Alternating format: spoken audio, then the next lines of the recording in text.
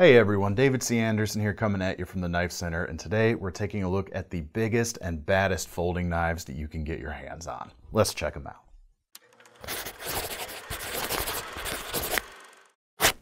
So the folders we're talking about today are the kind of things that give you just this fistful of metal. When you pick it up, you just want to say heck yeah. And we have to be honest, this video is kind of inspired by cold steel. Cold steel, as evidenced by this Espada XL right here, does large and over-the-top knives like just about nobody else out there. This particular guy right here comes in about $168, which you consider all the kit you're getting for it is actually not that bad. The blade itself, 7.5 inches long, AUS 10 stainless steel. It's got a nice stone-washed finish going on.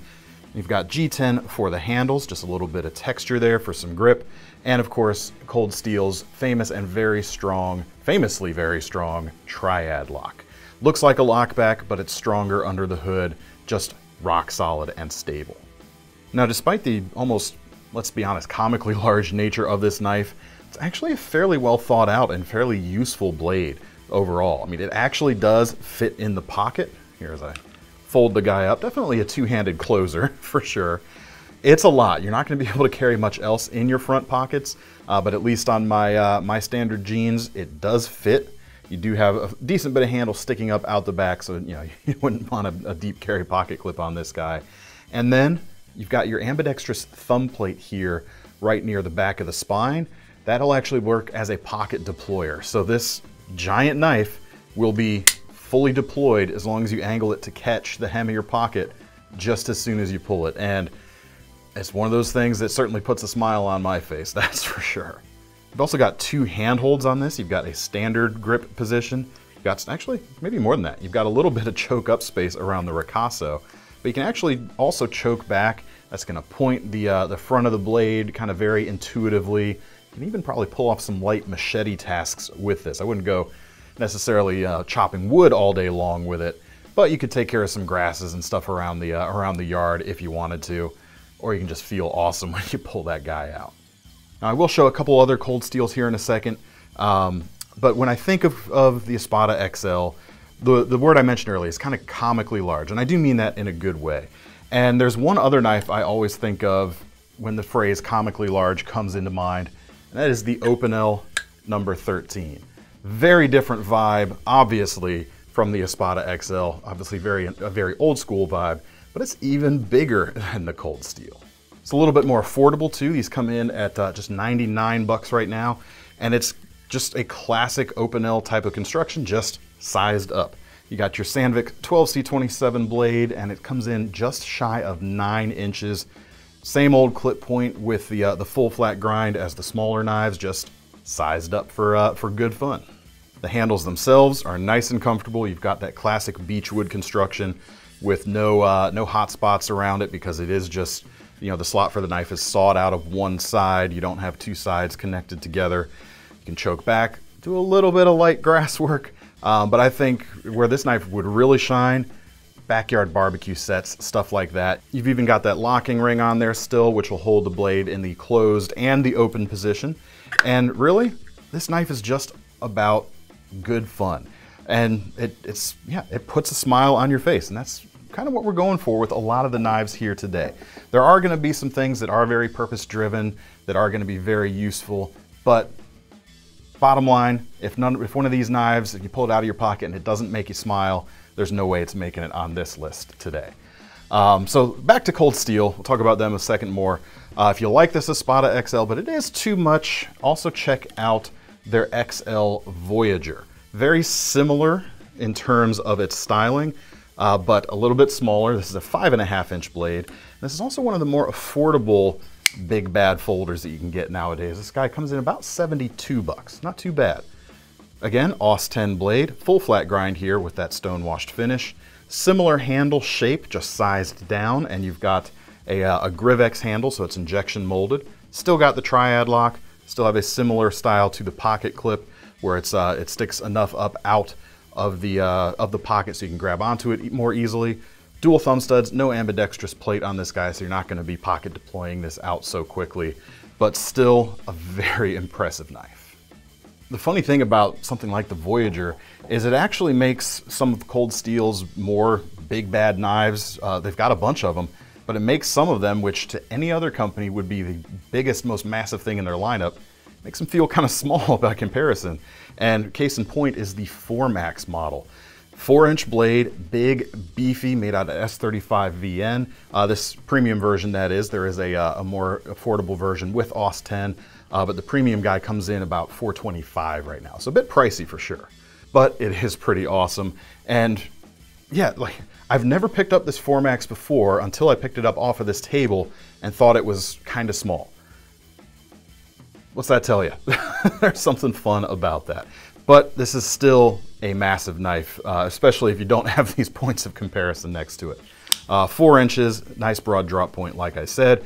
G10 on the handles on this guy, triad lock again, multiple hand positions again. You got your main gorilla grip here. You can choke up onto the finger choil area for some finer control if you need to. And again, not that I'd be chopping wood all day long, but the way the handle's designed, it's almost like it wants you to go chopping with it. You have a little less reach than the Espada XL, but it's still going to be a phenomenal big bad folder. All right, next up we're going to get into some of the big titanium frame lock flippers, which is one of the most prolific genres of knives out there today, and you see that in these big bad folders as well. And we're going to start with what I like to call the 1 pound flipper, because this does come in just over 16 ounces. This is the Half-Breed Blades Large Bush Flipper. And this is actually a liner lock, not a frame lock, but the handles themselves are titanium in this case. Blade steel S35 VN, just over 4 inches. Nice broad profile. We've got a hollow grind on this knife. So it has some similarities actually to that 4MAX, but the 4MAX has a flat grind. But similar length, similar steel. You actually get a little bit more edge on the 4MAX, even though the blade length is technically a skosh shorter. You do get a little more thickness though on the blade stock. We're coming in just under 1/4 inch. It's about 0.21 here. And as you can see, nice, thick, massive slabs of titanium as well. Definitely fills the hand quite nicely. You've got a lot there to hold on to for sure. Again, you've got a finger choil there if you do want to choke up, and you got some space to choke back. This is a liner lock though. I wouldn't really recommend some aggressive chopping so much with this knife. I just laugh whenever I think about that concept. You do have some divots here in the titanium that does double duty. You can use this being a large bush flipper. They at least market this as being used outdoors on occasion. You could use this as a bearing block for a bow drill fire, but it also actually creates a nice spot for my middle finger as I'm gripping the knife. It's a nice index point, a little bit of extra traction as well. Next up is from Artisan Cutlery. This is the Proponent, designed by Dirk Pinkerton. It's actually one of the very few knives on this table today that has a blade that's underneath 4 inches long, but it's so massive in all the other directions that, you know, it still qualifies in our mind. It's about 3.85, so it's almost at that 4-inch mark, and these large versions come in about $212 right now. Similar story here with the steel. We've got S35 VN. Big, broad, angular, kind of reverse Tonto or Warncliffe shape going on. We've also got titanium construction, frame lock flipper, as I mentioned a little bit earlier. A few different opening methods though, beyond just the flipping action, which is quite nice. You've got a lot of mass in the blade rotating around the ball bearings in the pivot. Has a nice satisfying feel. But in addition to that, you could use these oversized thumb studs, no problem. You can also thumb open it using the fuller on that blade, starting there and rotating up as you go around. So there's a few different options for the fidget-minded out there, and when it comes to a big fidgety folder, this has definitely got a lot going for it, for sure, in addition to being able to put in some really powerful cuts. While we're looking at knives kind of in this style, we've got to talk about one of the kind of marquee makers of this style of knife, and that's Andre de Villiers with his ADV Battle Cleaver. This is one of the more expensive knives on the table. Actually, this is probably going to work out to be the most expensive knife on the table right now, coming in about $1,200 right now. Quite expensive, but this is, you are paying for custom level fit and finish here. Blade, M390 in this case, big 4-inch cleaver, compound grinds with a recurve section here at the back. Definitely very distinctive and very signature look for ADV. The handles are titanium. It's got his frag pattern on there, frame lock on the back, Got a milled titanium pocket clip here with one of the signature elements that you see on some ADVs, and that is that rotating cylinder there at the pinch point. Makes it a little bit easier to get in and out of the pocket. Now, just like that Artisan, we can use the fuller there to do a thumb open, but you really want to flip that big M390 blade out. Very satisfying. All blacked out in this version, but he does all kinds of different and cool variations of this knife. So as always, just keep a lookout for cool ones. All right, so all the knives we've looked at so far certainly have their uses, but a lot of them are about being big just for the sake of it. And I like that. There's something really fun about that. The next few knives, though, aren't going to be quite as large, with one exception, but they're a little bit more intentionally geared towards specific tactical uses, either in the line of duty or for self-defense, that sort of thing. Big Bad folders certainly have their place in that line of work as well. And we're going to start out with the Spyderco Yojimbo, which is the larger version of the Yojimbo, designed by Michael Janich. Fantastic self-defense and close quarters knife. Time proven at this point, certainly. It's just a bigger version that has just recently come out. These come in about $168 right now. They're made in America. We've got a big 4-inch blade of S30V, G10 handles, and Spyderco's compression lock there on the back. Lets you keep your fingers out of the path of the blade when opening and closing, and you can do some of that flick open and closed as well, or you can use that ambidextrous thumb hole in classic Spyderco fashion. We've got a hollow grind on this knife, and they do that, they say, for a couple reasons. One, it gives them a very acute tip, and it also gives a lot more spine thickness further out the blade than if they had done something like a full flat grind, which you tend to see a lot on Spyderco designs. This way they get a bit more strength there, but you still have that fine tip for piercing. Really nice, kind of like that Espada from earlier, only at a much smaller scale. Because of this Wharncliffe shape also, the tip is going to point very naturally when you hold it forward, and it's also going to be another good powerful cutter thanks to that fully straight edge with this Wharncliffe shape, really ready to shear through some materials. All right, next up we come to Tops knives, but unlike most Tops knives, this is not made in America. This is actually a collaboration with Fox in their FKMD tactical division. So this is made in Italy, but this is the Magnum folding knife, which is the bigger brother to the Thunderhawk series of folders, which themselves are very large with blades just under 4 inches, but this guy comes in at about 4.5. Price is very similar to that Spyderco. We're at just under $168 right now. 4.5 inches, like I said, you've got an N690 steel in this case, black coated. And on the handles, you've got a liner lock and G10 on either side, and you've got that open backed construction. Helps keep it clean very easily. And then we take a look here on the front side. Due to these cutouts in the G10, it operates in a similar way, at least in terms of how you hold the knife, to that Half-Breed from before.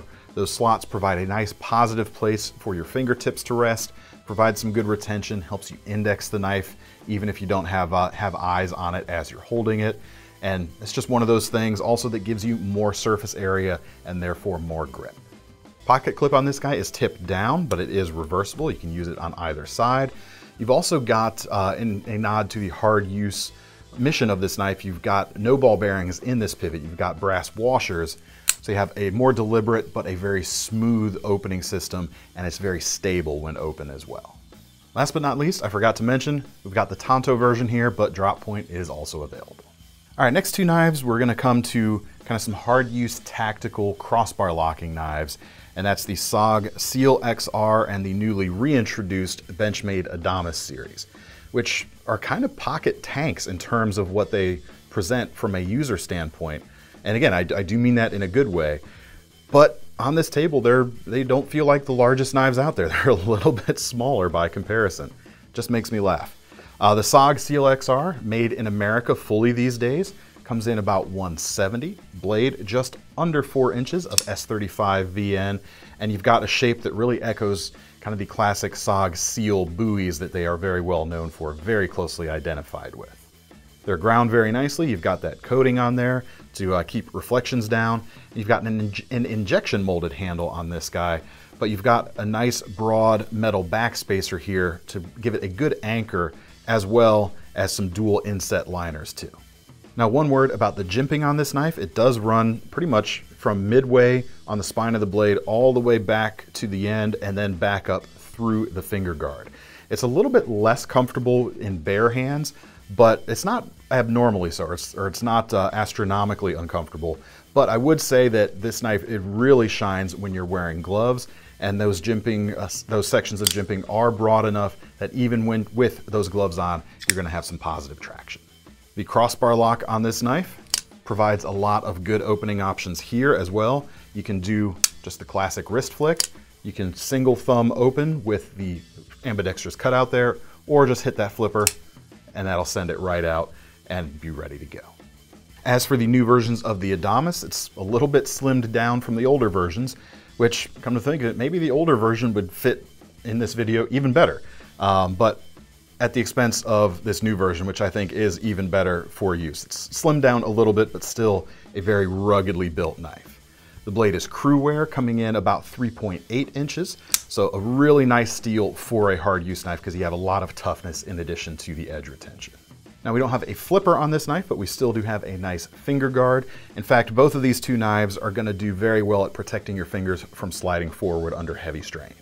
Handles here are G10. This is the OD green with coyote blade coloring, but we've also got a black with a gray coating. There's also automatic versions of this knife, but this guy is all manual with that axis lock.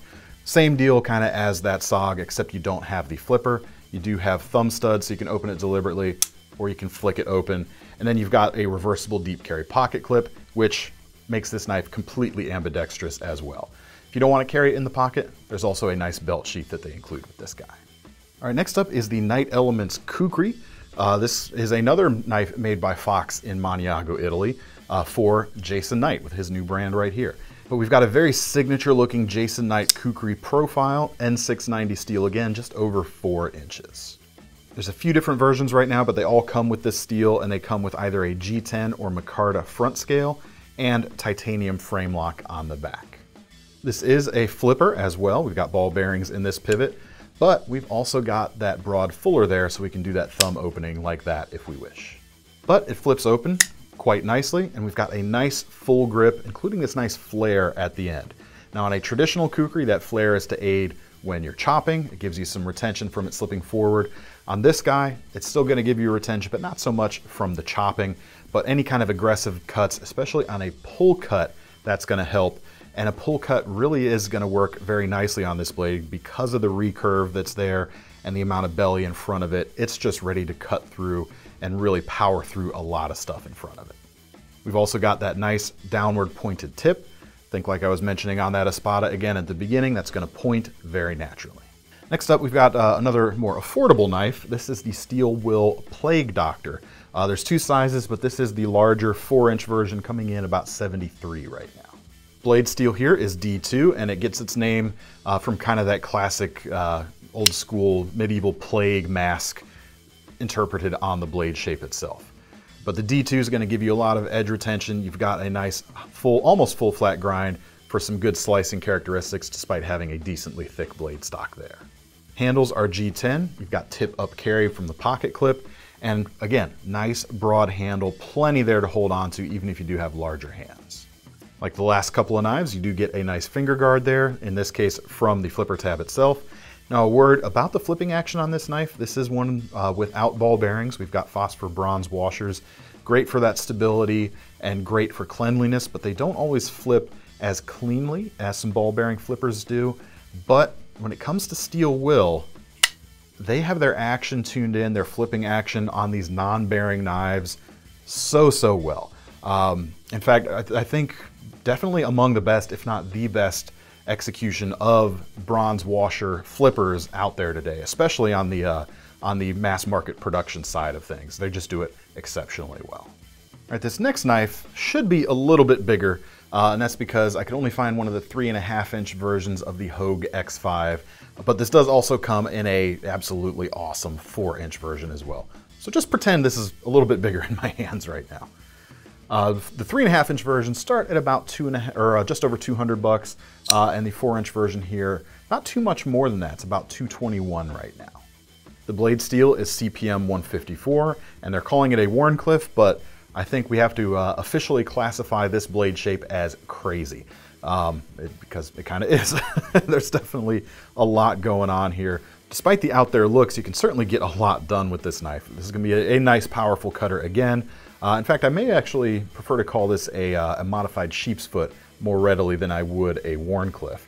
But compound grinds, they're both flat, but you've got a higher flat grind out here near the tip. So if you're slicing through some material or doing some scoring, which this is going to be really nice at, you'll have a little bit more efficiency. But if you're trying to power through something, you'll have a little bit more strength, a little bit more beef behind the edge on the back section there.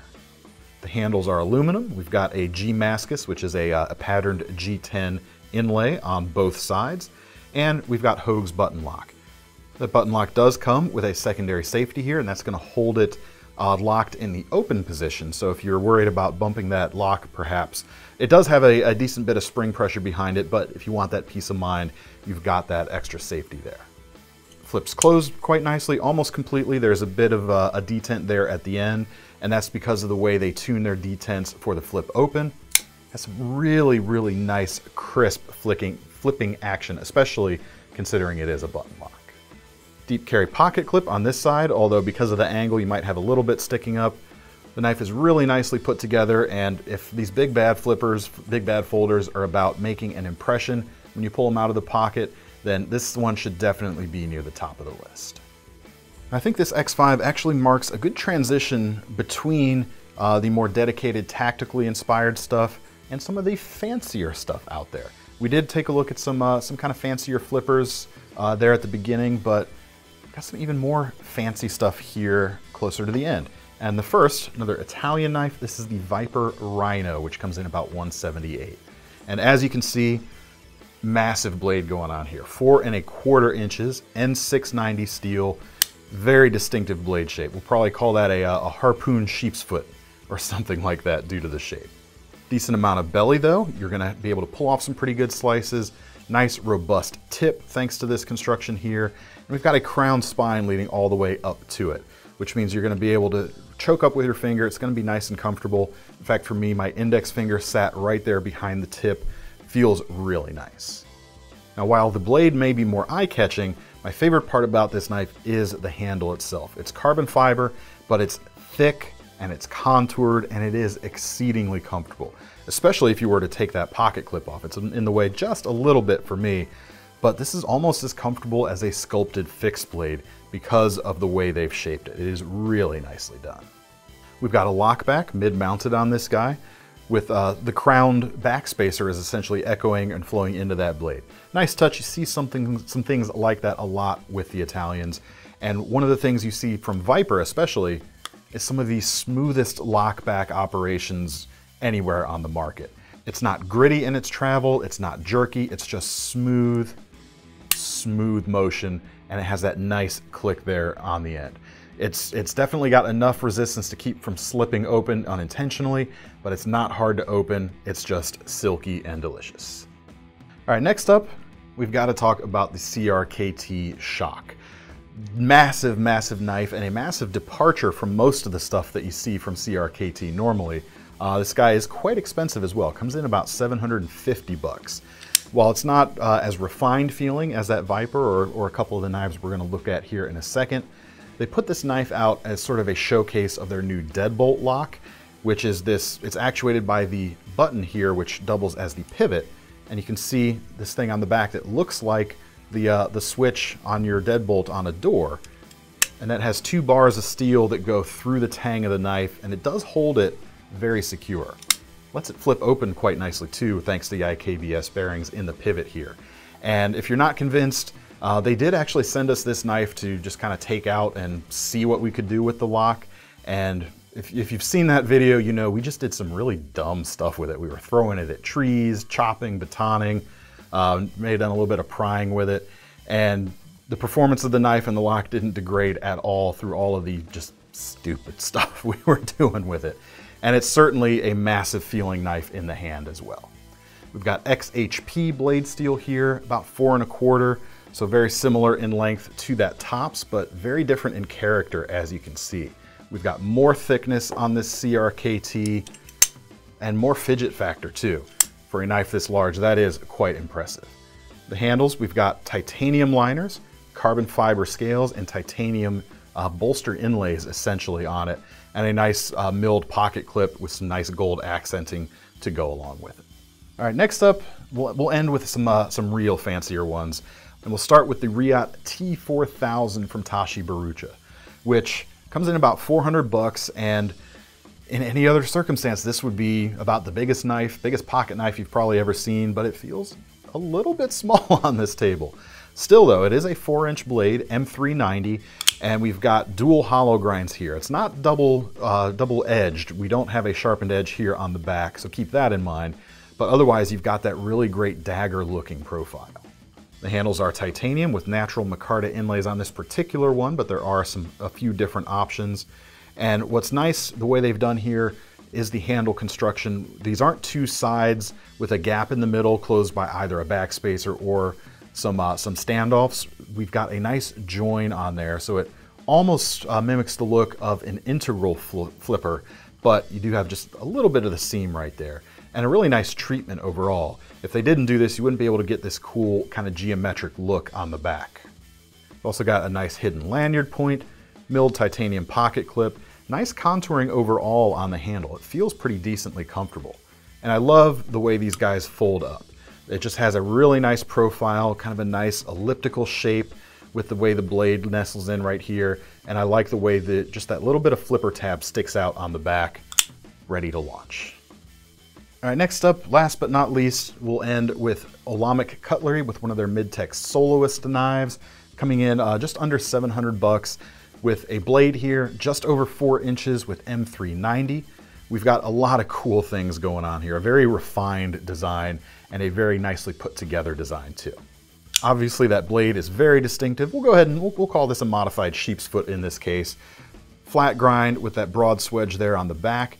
And one of the cool things that they do on this guy, you've actually got a movable thumb stud. You can move it forward or back in the track here. You could take it out and just use the track itself for some thumb opening, or you can position that thumb stud exactly where you like it in order to get that blade open. Or you can take advantage of the ball bearings in the pivot and just flip it open. The handles are titanium, and we've got a cool sculpted finish here that they're calling blue seabed rocks. Has a nice organic look to it, kind of very rocky in nature. The backspacer carries that texture through. We've got a nice gold color too. And what's neat is you have a little bit of an intentional gap on either side of this backspacer. They did make that a floating backspacer rather than having it flush mounted to either side. As far as usability, this is not just a piece of pocket jewelry. Nice premium materials. You got a solid feel in the hand, excellent grip. It's another knife that is going to be able to really tackle some big jobs, just so long as you're not afraid of getting it scuffed. All right, that's all I've got for the video today. Make sure to let me know what you thought of my picks down in the comments. And of course, you can leave your own suggestions for your favorite big bad flippers or folders, doesn't have to be a flipper, down there as well. I will say one thing that I wish we could have had on the table, but I couldn't get my hands on was one of the Sheepdog XLs from Kaiser. So before you guys call me out, that should have been in here too. But that's it. If you want to get your hands on any of these knives, we'll leave links in the description to take you over to the Knife Center, where you can also sign up for our Knife Rewards program, and I definitely recommend you do, because you'll earn some free money when you go to spend your money on one of these knives today. I'm David C. Anderson from the Knife Center, signing off. See you next time.